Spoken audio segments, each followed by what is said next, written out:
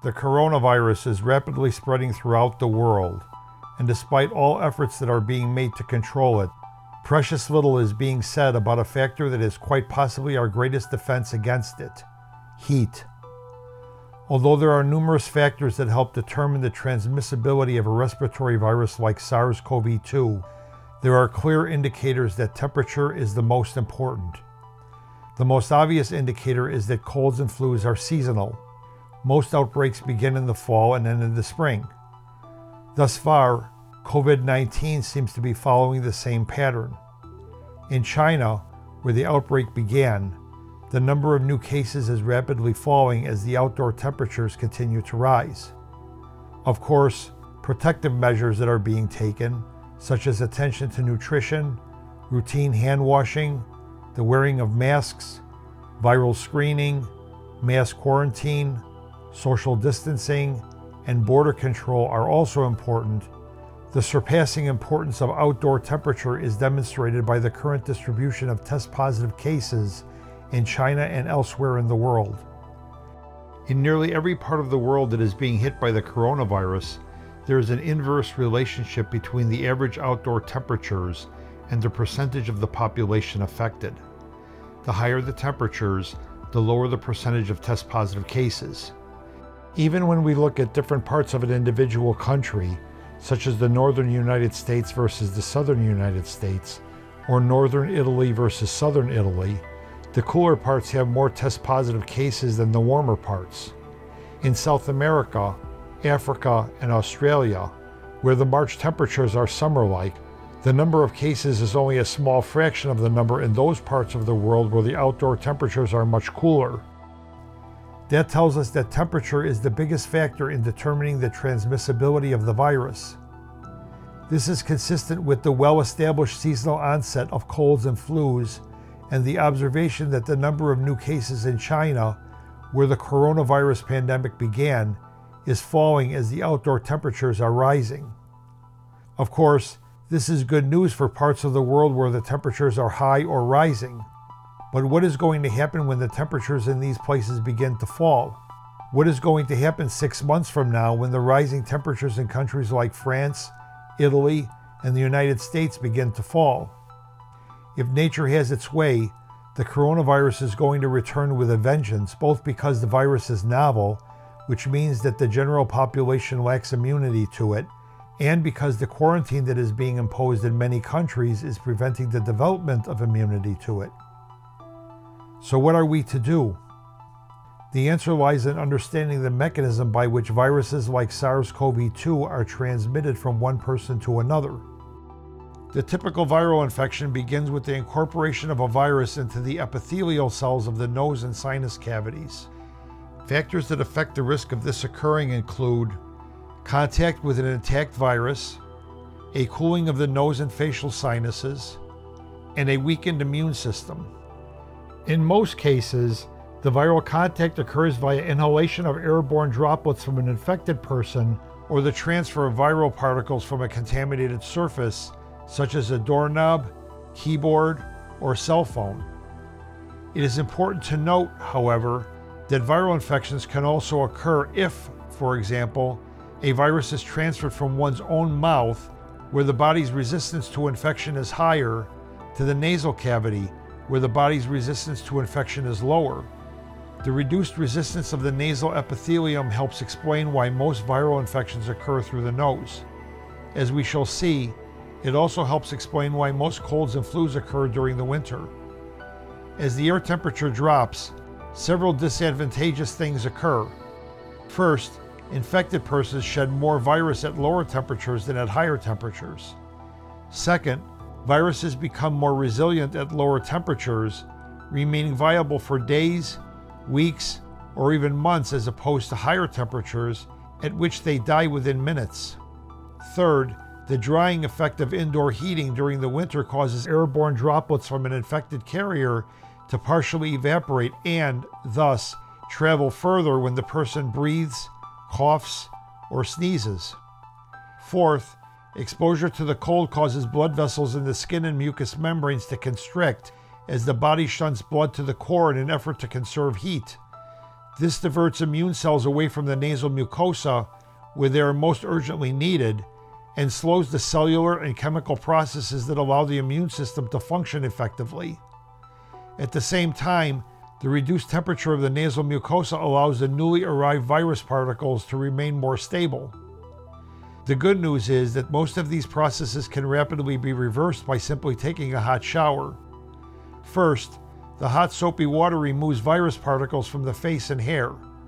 Assuming that other sources of contamination, such as a cell phone, car keys, and writing pen, are wiped down first, the shower will greatly reduce the risk of inadvertently transferring virus particles to the mucous membranes, the most vulnerable of which are located in the nasal cavity. Second, the heat of the water signals the body to shunt blood back to the mucous membranes, thus heating the nasal mucosa from the inside. By making direct contact with the face, the water also heats the nasal cavity from the outside. This directly weakens any attached virus while at the same time enhancing the body's ability to defend against it. The heat of the water raises the body's core temperature, thus allowing the body to funnel the energy that it would normally use to produce fever into maintaining the strength of the immune system. Though extremely high fevers can be dangerous, moderate fever improves immune function while at the same time directly weakening the virus. Another factor that weakens the virus is the rising humidity in the shower room. Studies have found that the combination of rising temperatures and rising humidity decreases virus survival even after 1 hour of incubation. Of all the aforementioned preventive factors, the redirection of blood flow to the mucous membranes appears to be the most important. This is based on the observation that viruses we may already be carrying, ones that may either be commensal or pre-infectious, may remain inactive until they are transferred to the cooler, less well-perfused nasal cavity. In other words, we can infect ourselves with our own viruses just as we can infect ourselves with our own bacteria. This can happen, for instance, by touching the inside of the nose after touching the teeth, lips, or tongue. The surpassing importance of redirecting blood flow to the mucous membranes is also based on the observation that persons who routinely bathe in hot water before bed have fewer seasonal colds and flus than those who do not. The hot water causes the immune system, with all its weapons and supplies, to return to the battlefront, thus reducing the chances that the enemy will breach the walls and establish a foothold. It is important to note that the gradual warm-up that occurs after coming in from the cold is insufficient to effectively redirect blood flow to the mucous membranes. To be effective, a strong heat stimulus is needed, just as a strong cold stimulus is needed to redirect blood flow to the core of the body. The combination of warmth and paradoxical chill that one experiences as the hot water makes contact with the skin indicates that the body's temperature receptors are being adequately stimulated. A hot shower also helps the body unwind by quieting the brain and relaxing the muscles, thus further strengthening the immune system. The external stimulus to shunt blood back to the periphery can be enhanced from within by consuming something warm, such as boiled water, hot tea, or a bowl of soup. The antioxidants in tea, soup, and the like have the added benefit of supplying the immune system with additional weaponry. Once the blood is shunted to the skin and mucous membranes, it tends to remain there until a cold stimulus causes it to be shunted back to the core. Hence, the best time to take a hot shower would be immediately after arriving home from a day's activities. Unless the body became chilled indoor for some reason, it would allow the blood to remain in an advantageous distribution until the following day, when the body again met with the cold outside air. This is in contrast to a morning-only shower, which would provide benefit for only the relatively short period between showering and leaving home. In the event that hot water is unavailable, the radiant heat of a fireplace or the hot air of an electric blow dryer can partially substitute for bathing. In addition to the heat stimulating receptors in the skin, breathing in the hot air can literally melt viruses in the upper respiratory tract, thus working to destroy them directly. Clinical observation has shown that persons who either substitute their morning shower with an evening shower or simply add an evening shower reduce their annual infection rate by 200 to 600%. Of course, other preventive measures, such as regular hand washing, avoiding hand contact with the face, and maintaining a distance from infected persons are also important. By far the most important is the hot shower, as demonstrated by the fact that most colds and flus occur during the winter months. Although some have attributed the seasonality of viral infections to increased crowding over the winter, the effect is likely small, as family members come in close contact in the summer just as they do in the winter, and the vast majority of people spend 8 hours a day in close quarters at work during the summer months just as they do during the winter months. The one important difference here is that the average humidity in homes and offices is significantly lower in the winter than it is in the summer.